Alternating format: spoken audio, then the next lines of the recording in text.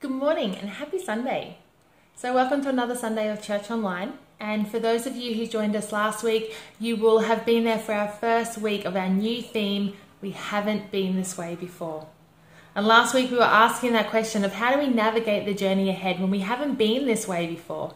And we spoke about the necessity of God's word, having a reliance on God's word as the very foundation upon which we build our lives. But not just on his word, but also having a dependence upon his Holy Spirit, who is our own personal guide as we travel through life into the unknown on a journey that no one else is going on the same path as us. And so it's so foundational in this journey when we haven't been this way before, that we have a dependence upon God's word and a reliance upon his Holy Spirit. And so today we're going to continue this journey of we haven't been this way before, looking at what it means to trust in God. Before we go any further though, I am going to pray. So Father God, we honor you today. I thank you, Father God, for the truth that is found in your word. I thank you, Lord, that it is your spirit that guides us and speaks directly to us. And so Father God, today I just ask that your Holy Spirit would speak to each one of us directly, speaking into those areas of life, Lord, that we need to hear your word and your guiding and your leading at this time. God, that you would give us ears to hear and eyes to see and hearts that believe what you're saying to us today. We thank you, God. We honor you today. And we invite you, Holy Spirit, to do your work in our hearts and our lives today. We pray this in Jesus' mighty and powerful name. Amen. Awesome. All right, so today we're going to be starting with a very well-known but sometimes misunderstood story in the Bible. And you'll find this story in the very first chapter of your Bibles in the book of Genesis in chapter 1. And depending on what your translation is, you might read the words that say, "In the beginning, God created the heavens and the earth."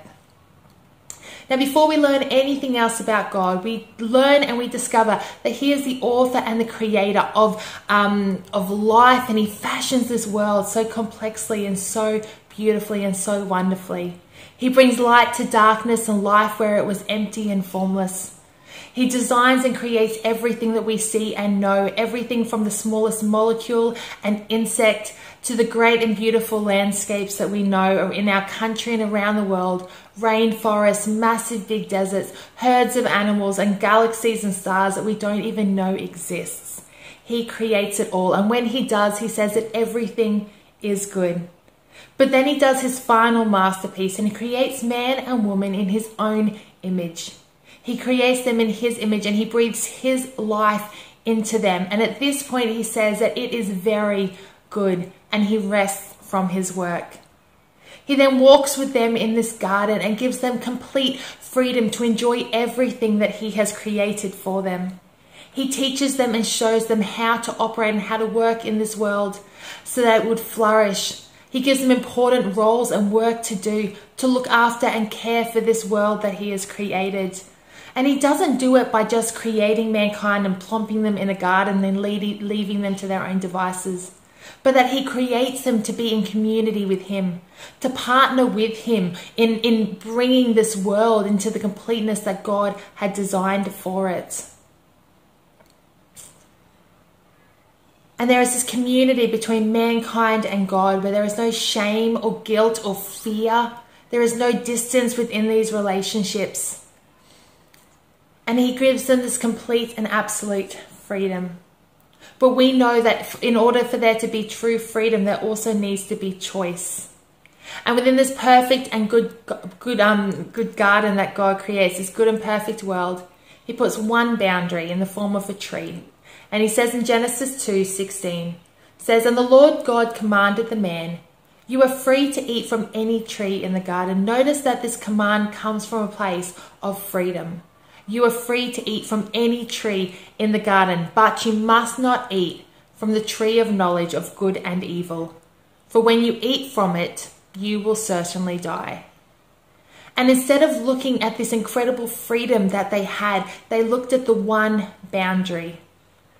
There's this one tree that contains fruit, and it looks good, and it sounds good, knowledge of good and evil, but it's deceptive. And God warns them, don't touch this fruit. Do not eat of the fruit, for in it contains death. But they're drawn to this forbidden tree. And at this tree, they meet a creature who is cunning and deceptive. And he starts to ask them, did God really say that you can't eat or touch the fruit? And Eve first begins to question God's goodness. Is God holding out on me? Why would God stop me from eating this fruit? It looks good. It sounds good. What's God not telling me? Why wouldn't he give me this good fruit? And she begins to listen to the lies. And in Genesis 3, 4-5, the serpent, who is this creature, this evil creature that deceives them, he says, you will not certainly die. Starts to tell lies about what God has really said. For God knows that when you eat from it, your eyes will be opened and you will be like God, knowing good and evil. In other words, no longer will you be reliant on God to tell you what is good and evil. You won't need him to lead you or teach you your ways. In fact, you will become your own God. See, Eve forgets who she is. She is already being created in God's image. She is already like God. But she starts to believe these lies, and her beliefs lead to action. And so she makes this choice to eat the fruit. And it's a moment of rebellion against God, where she's wanting to choose right and wrong for herself. And in this moment of autonomy, where she doesn't want to rely on God anymore, she seizes this desire for control.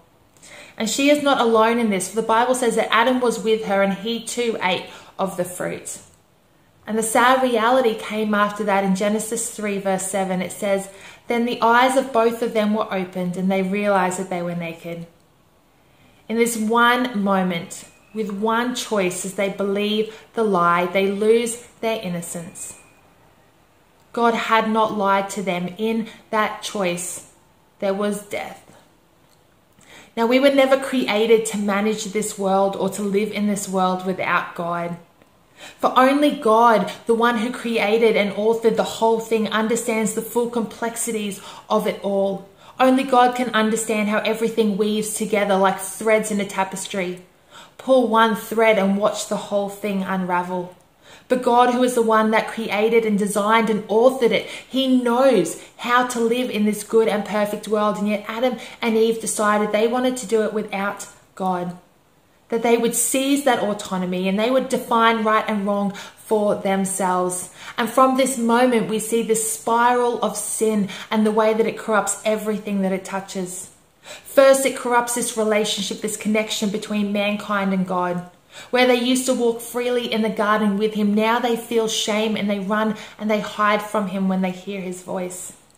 They then begin to blame each other. There is a breakdown in their own connection. They were designed to work together, to partner together with each other and with God to fulfill the purpose within this world. But now they're blaming each other.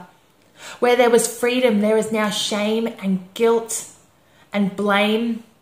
Where there was community, there is now disconnect. There's rejection, separation, hurt, anger. And where there was once flourishing, there is now labor and toil and suffering and pain and hardship. See, this story at the very beginning of the Bible is so fundamental to the Christian faith. First and foremost, it gives us an understanding about who God is. He is the author and creator, the sustainer of all things. It also tells us who we are within the story. We are created in God's image, created to do good works on this earth, not on our own and not in our own means, but in partnership with God, the one who created and sustains it all. It also teaches us that God is not the author of evil, but rather evil and sin comes when we reject God's way of doing things and decide that we're going to do it in our own way, our own terms, our own means, and through what seems right to us. It's this lack of trust that God does know what is best for the world and the people that he created.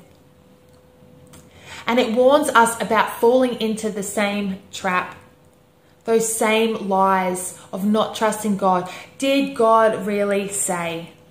What is God holding out on me for? It looks good. Why would God say no to that? Am I really created in God's image? These are the same lies that our generation faces so many years later, and so many generations that have gone before us. And the story continues in the way that sin corrupts our entire world and even our entire nature.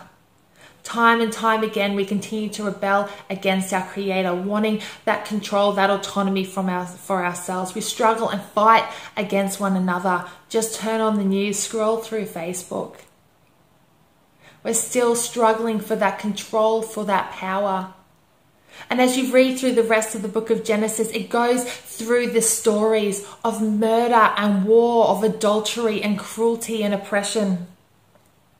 And my heart breaks as I think of Father God, as I think about his heart as he looks upon this creation that was once good and sees what we have done with it, thinking that we knew better. There's this story in the Gospel of Luke in chapter 19 where Jesus is riding into Jerusalem for the very final time. And it says in verse 41, it says, as he approached Jerusalem and saw the city, he wept over it and said, if you, even you, had only known on this day what would bring you peace, but now it is hidden from your eyes. God himself weeping over his creation as he rides into the city where he is going to face firsthand the absolute and full brunt of human cruelty and injustice. Where Jesus takes on the sin and the corruption of the world and faces death firsthand. This is the good world that he created that is not so good anymore. And yet, see, the story doesn't end there. In the midst of our rebellion, God still chooses to draw near to us. Even in that story of Adam and Eve, where God calls out to them and they hide from him, he still meets them where they're at, and then he makes clothes to cover them. And he covers their shame, and he makes a way for them to move forward, making promises that one day he will still restore this world to the world that he created it to be. He makes a way for us still to this day to come to him. See, Jesus is God God with us in the midst of human brokenness and mess.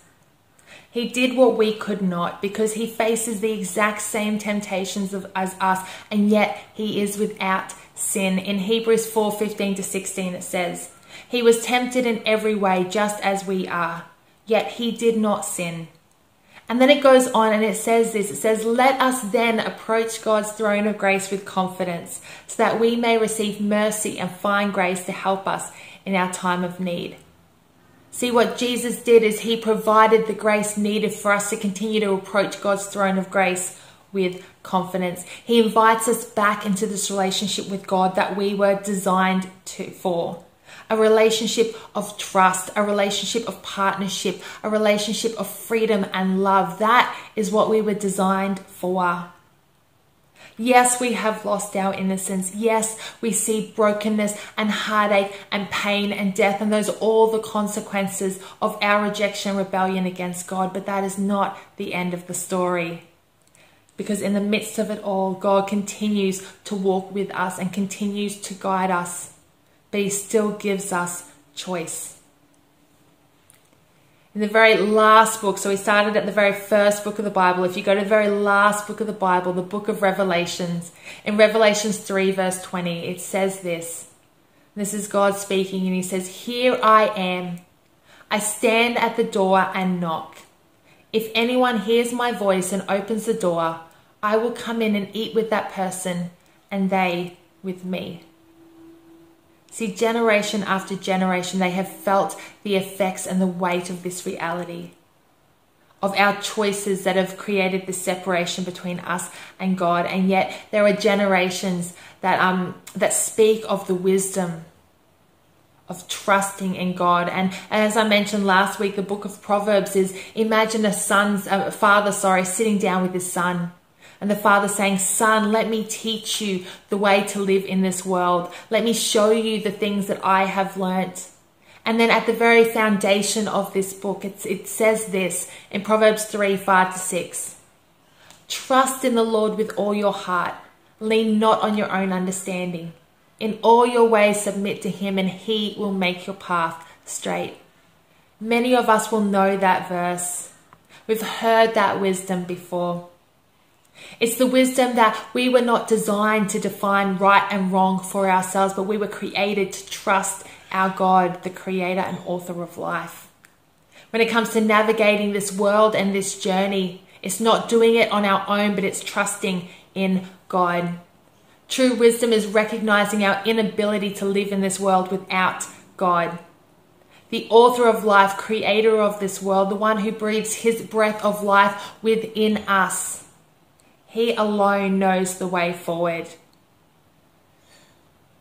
We were never designed to navigate this world on our own. And so if we want to live in this world and live well, we need to learn from the wise and build a foundation that comes from that place of trusting in the Lord God above everything else. And so we're going to briefly look at what does it mean to trust the Lord your God with all of your heart. The word trust means to depend upon or to believe. In dictionary.com it says it's a reliance on the integrity, strength, ability, surety, etc. of a person or thing. It's to have confidence in something or someone. Adam and Eve failed to trust God when he spoke. They listened to the lies of the enemy rather than the voice of God. They questioned, did God really say? Now notice that this is the same tactic that the enemy uses against Jesus when he first starts his ministry. In Matthew 4:3 it says, the tempter came to him, who is Jesus, and said, if you really are the Son of God. He does exactly the same thing to Jesus. He starts questioning Jesus' identity, and he uses the same tactics on us all the time. Are you really who God say you are? If you really are loved by God, why does all this bad stuff happen?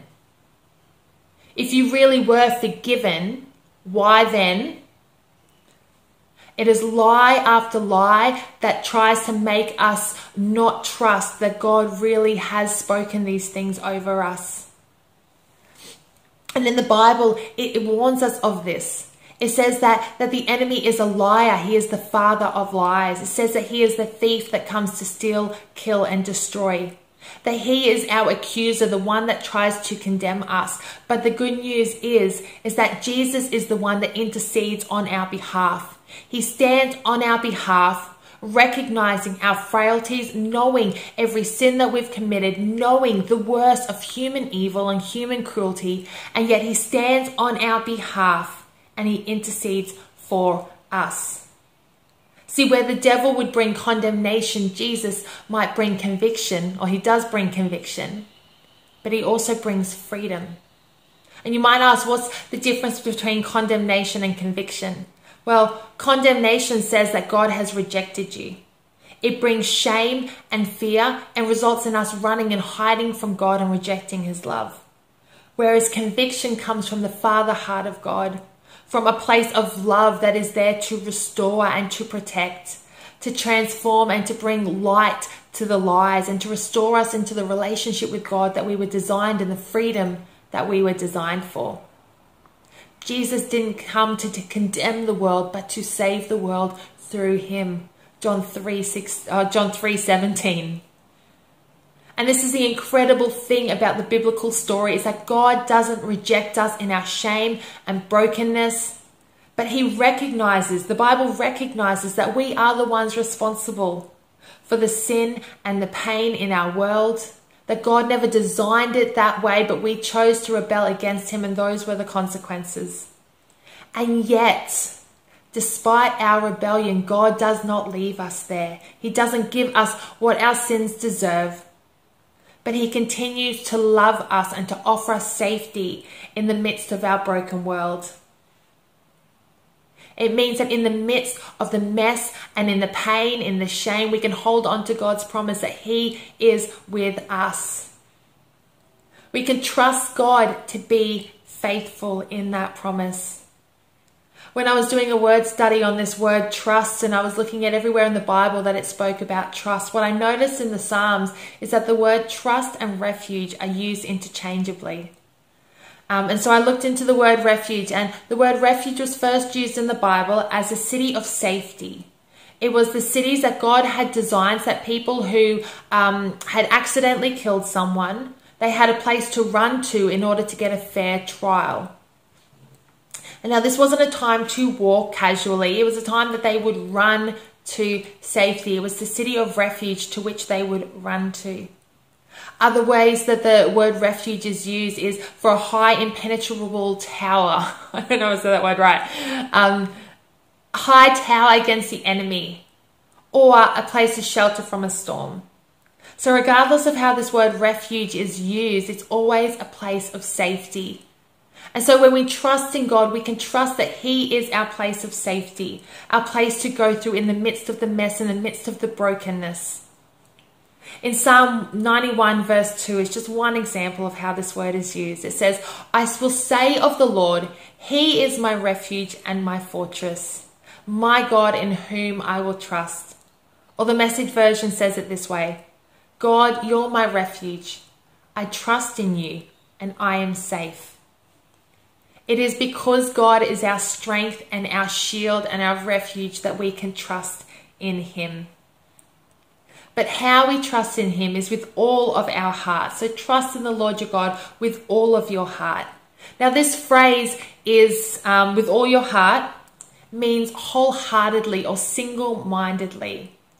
In some translations it says trust in the Lord completely.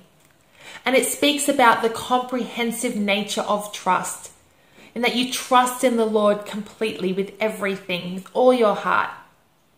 But this proverb also talks about the exclusive nature that we trust God. It's not just when we understand, it's not just when it makes sense. And then the exhaustive nature of our trust in all of your ways. And so this trust in God is a complete trust. And it's more than just an emotional response. When we often think, I love you with all my heart, we think of emotions, but all you need to do is read 1 Corinthians 13 to realize that love is so much more than just an emotional response. And it's the same thing with trust. In fact, this metaphor within Hebrew it speaks about, when it talks about all of your heart, it speaks about the seat of your emotions, but also your mind, your will, and even your whole person. It's when you speak about trust the Lord your God or love the Lord your God with all your heart. It's with the emotional response, but also with one's thinking or perspective. And you see an example of this in Deuteronomy 6 verse 5. God gives this command to love the Lord your God with all your heart, soul, and mind.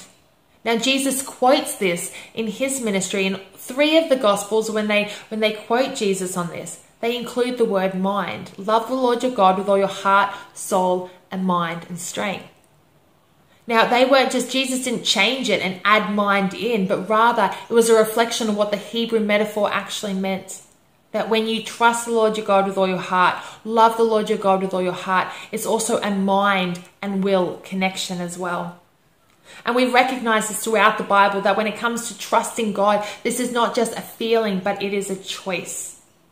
A choice of mind and will to put your trust in God no matter how things seem. Even when you don't understand, it's the choice to believe what God has said.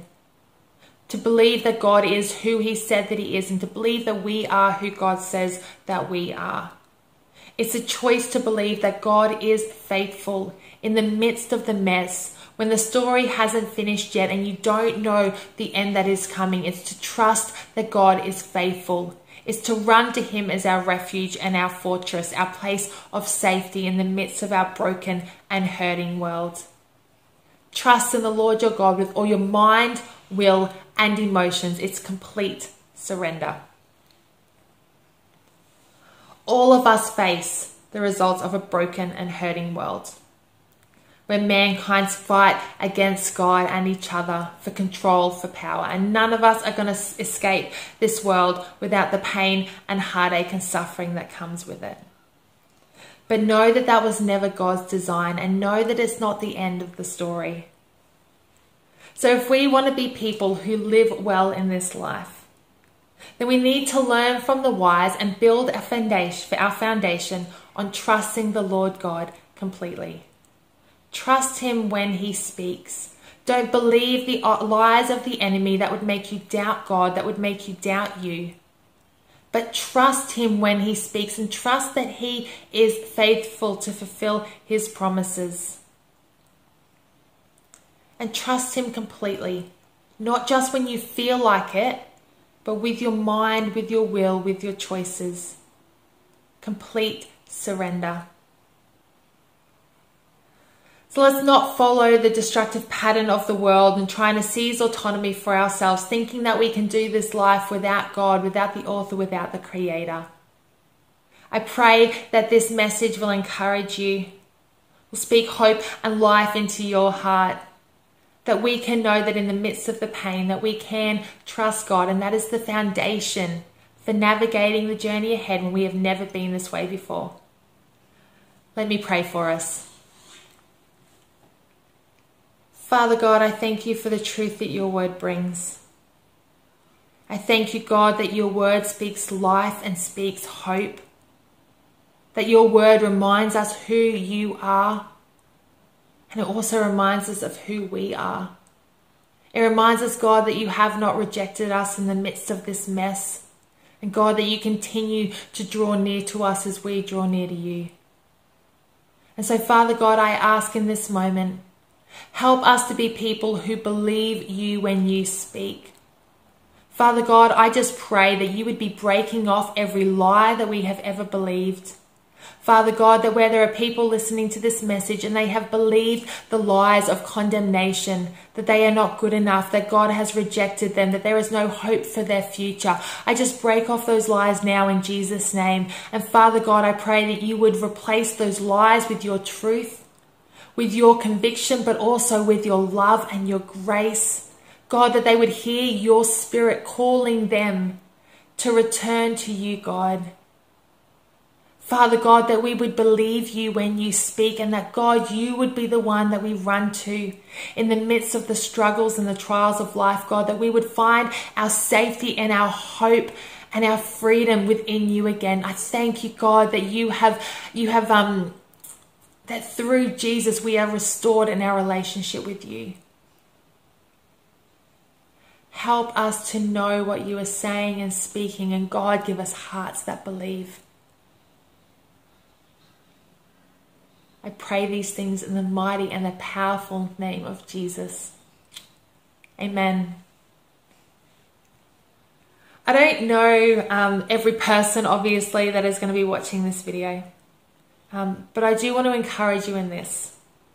Whoever you are, whatever your story, no matter what you have done, no matter the questions you have or what you have believed about yourself or about God, can I tell you that God's promise is that he will draw near to you, that he is calling your name and he is inviting you to follow him, to believe him, to be restored in your relationship with him. Today you have heard the good news about who Jesus is. You've heard the story about where sin and brokenness and death has come from and where it's got us. But also that that's not the end of the story, that Jesus came to give life and life to the full. In John 3:16 it says, "For God so loved the world that he gave his only Son, that whoever believes in him will not perish but have eternal life." And it goes on from there and it says, "For he did not send his Son into the world to condemn the world, but to save the world through him." Can I tell you that he did not come to condemn you, but he came to speak hope and life and to restore you to the relationship with Father God that you were designed for, and to bring you back to a life of freedom, of partnering with God in this world. And so I simply want to invite you to make this decision to put your trust in him. And if you do make that decision today, we would love to do this journey of faith with you.